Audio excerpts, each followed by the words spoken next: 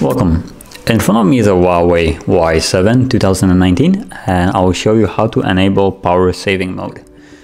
So we can do it a couple ways, through settings or by pulling down notifications, and it will be, if not visible here, you can tap on the pencil and it should be right here, ultra battery saver.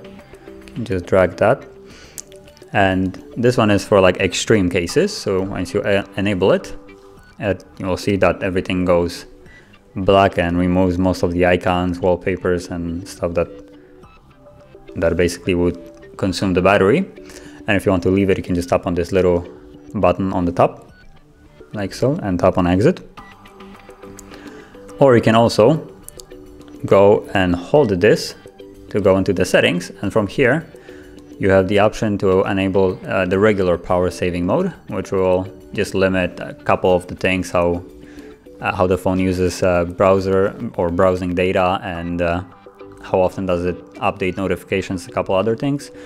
It will basically be doing it a little bit slower and less frequent to preserve battery. And also when you tap it, you can see that from 22 hours it went to 1 day and 2 hours. So you can see that it will be basically now the battery will be going for a little bit longer. And if you want to just turn it off, you can just flip the switch back off and it's back to normal. And also, if you want, you can go to settings to find it and go into battery right here.